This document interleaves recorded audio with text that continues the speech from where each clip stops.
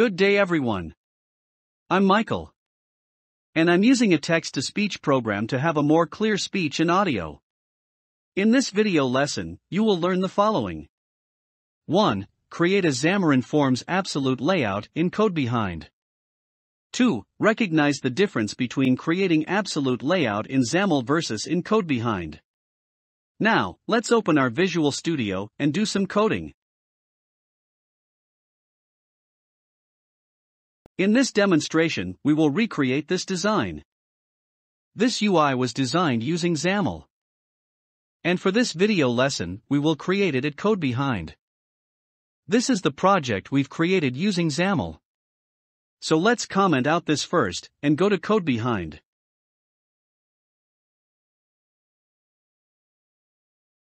Now let's add the elements.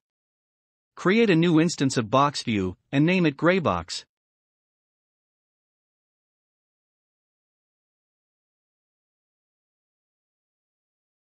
Then set the color to gray.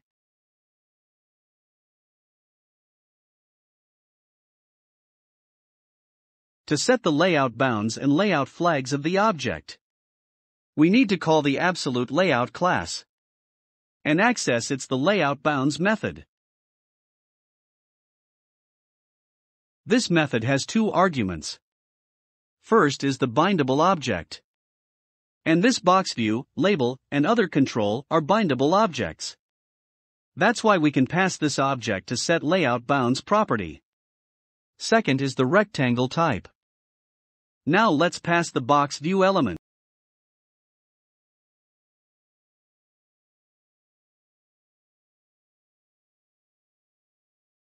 The first and second values in the rectangle are the position of the object. And the third and fourth values are the width and height of the object. Then let's now set the layout flags.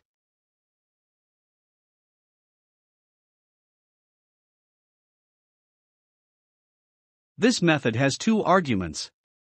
First is the bindable object. Then the layout flags we want to add.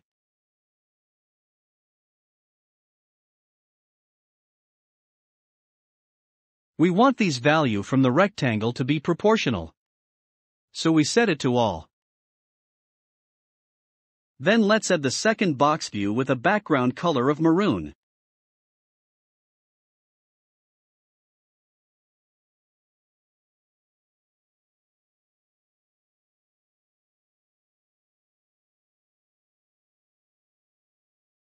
And set the layout bounds. Then pass the box view we created and create new instance of rectangle.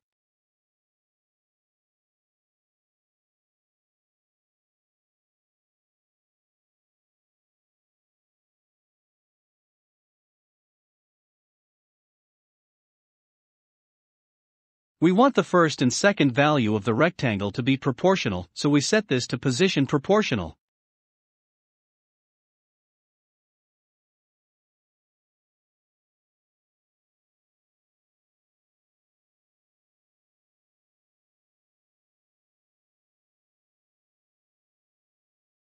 Last element is the button.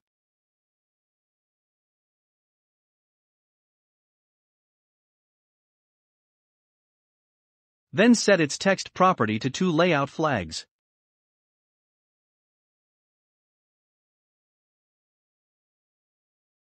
Now set its layout bounds.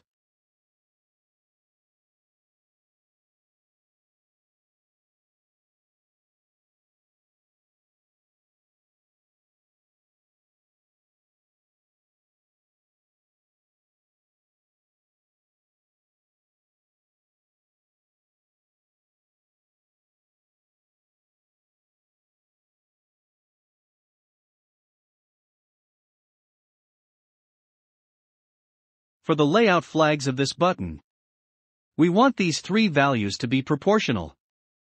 And this one is absolute. To do this, we need to set the layout flags with two layout flags.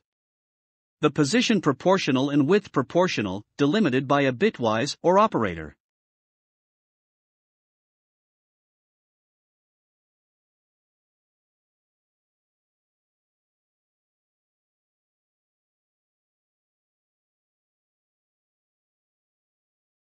Then do not forget to create the new instance of absolute layout element. Then assign it to content.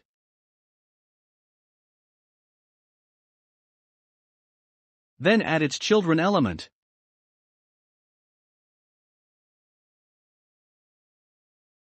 And these are Greybox, Maroonbooks, and the BTN.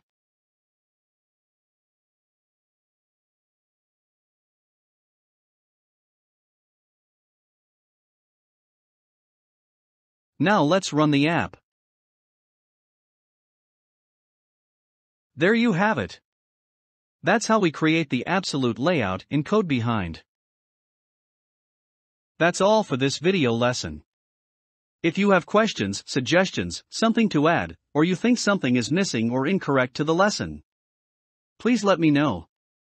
Again, this is Michael, thank you and see you at my next video lesson. Keep safe everyone.